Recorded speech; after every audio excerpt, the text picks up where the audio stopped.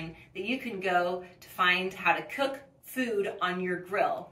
But I'm here to make you an expert on how your grill works and what to do when it doesn't. So today I'm going to show you the major components of this gas grill.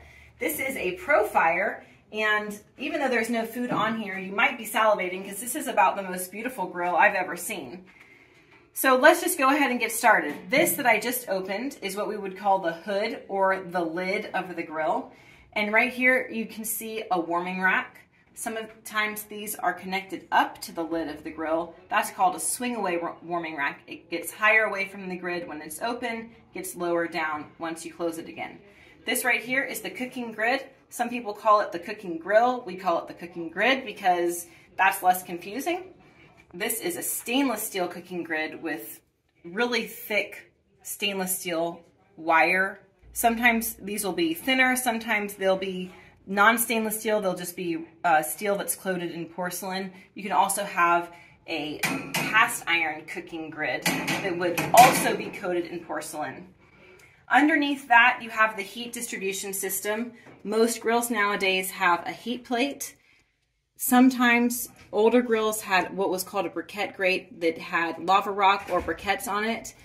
Either way, the burners need to be covered so that you can distribute the heat that comes out of the burners and also protect the burners from the grease that drips down from your food.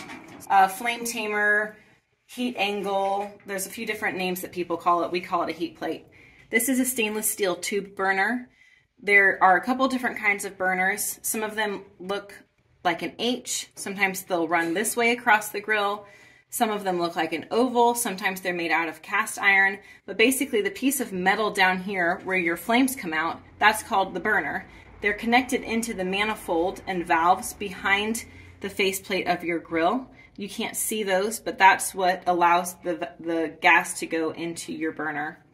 Here we have the electrode. This one's connected to a collector box that will collect the gas and light that. And then once that's lit, it will light each burner. Some electrodes are pointed straight at the burner. Those won't have a collector box because they'll light the gas that comes out of one of the holes. So those are the major components that you see on the inside of the grill. I will do another video about the ones we see on the outside of the grill here.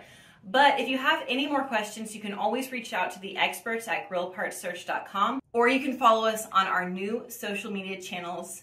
Our handle there is Grill Parts Pros. We're on Instagram, Twitter, TikTok. We still have a page on Facebook. And of course, if you liked this video, please subscribe to our channel. Thanks and have a great day.